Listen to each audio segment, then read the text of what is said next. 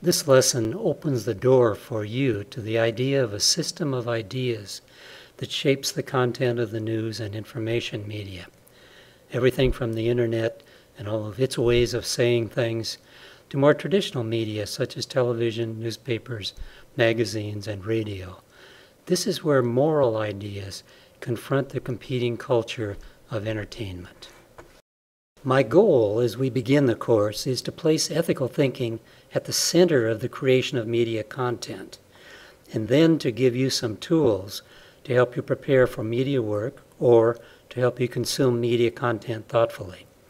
The objectives for the lesson are to be able to discuss ethical thinking and its place in communication, to identify an ethical dilemma, which is the starting point for ethical analysis, to know and use the steps needed to resolve dilemmas, and to describe the sources of key ethics ideas. I want you to realize how critical careful analysis is to the resolution of dilemmas. Okay, let's move on. The brain does most of the work of regulating our activity, sounding the alarm when there is danger, supporting our actions when there is no threat, managing emotions at other times. Though the brain is not a foolproof governor of our efforts, it takes care of most of us rather well most of the time. The brain serves as well as it does, in part, because of memory, or those experiences encoded beneath our skulls. We know from parenting, life experiences, school, and relating to others about the boundaries between moral and immoral actions. We say we have a moral sense or a conscience. We call ourselves moral agents. At any age, we have been programmed to some extent to make moral decisions. And yes, we vary across a wide spectrum in how we act on our moral memory. Does a group of people formed into a corporation, university, parent-teacher group, or television station newsroom have a moral conscience equivalent to the individual's morality? I argue that groups need a regulator, like the individual's brain, to guide moral behavior. For some groups, commitment to an ethical system provides the moral regulation the group needs. But our ways of constructing ethical systems vary widely. We need to ask what ideas support a particular system.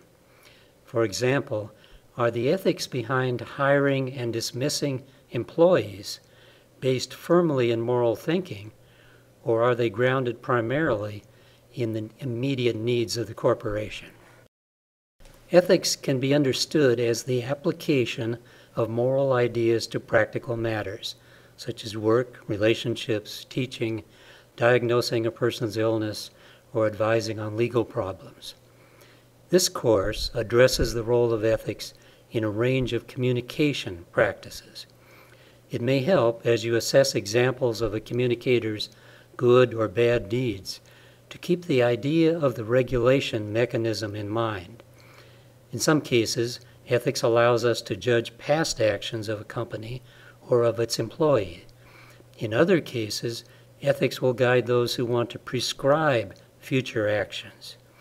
We call both applications normative ethics. Meta-ethics refers to the study and appraisal of ethical systems. Before you move on, think about the difference between law and ethics. Law is based on legislative mandates administered by government agencies as diverse as police departments, school districts, and courts.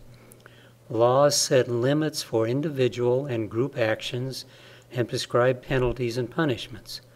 Legal principles are fleshed out in court opinions, stated and revised over numerous cases. Media law, for example, has a fairly clear line between communication that damages one's reputation, libel, and for which a person might receive monetary damages, and communication we might call libel safe. But as you move through this course, you will see many examples of conduct that is libel safe, but could be judged wrong conduct or unethical or immoral. Lawmakers follow their ideas of ethical conduct, yet while the laws they pass may conform to some idea of morality most folks support, those laws often yield quite different moral results.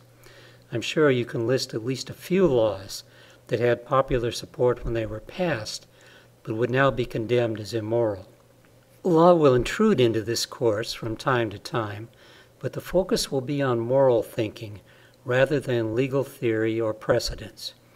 Rather than depending on the courts for answers, those who communicate to the public ethically have to find the answers in their ability to think through difficult problems. This course develops a picture of communication ethics in 2 steps.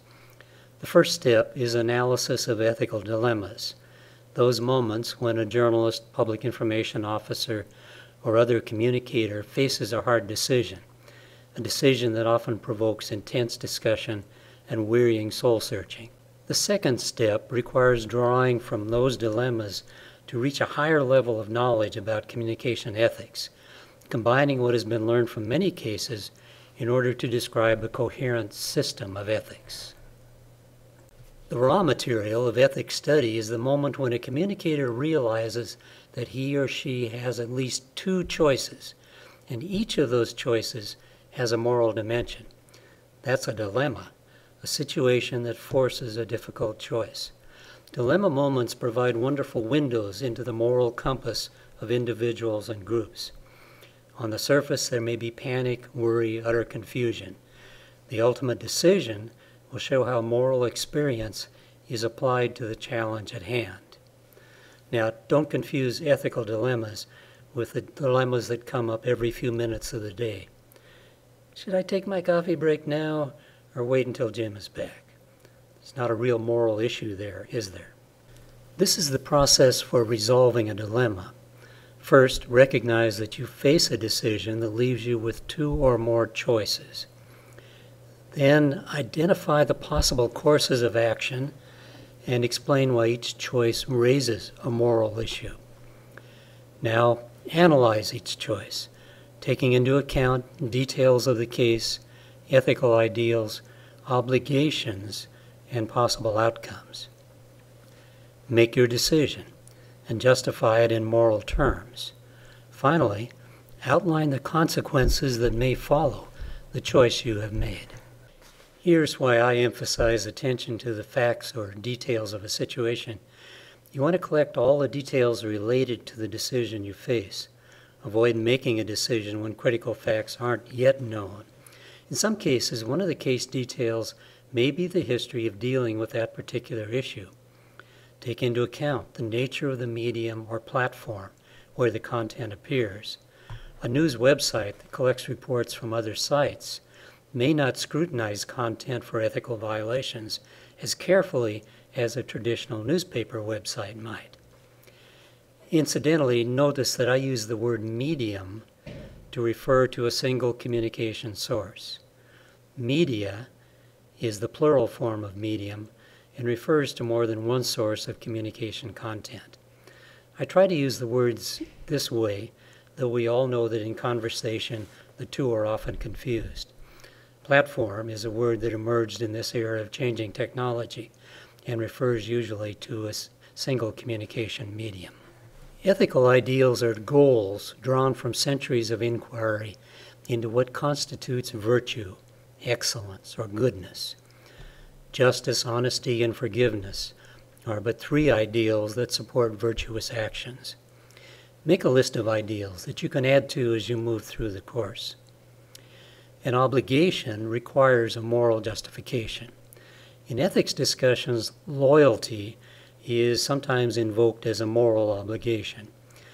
To some writers, loyalty implies a blind obedience, while an obligation begins because of a defensible moral commitment.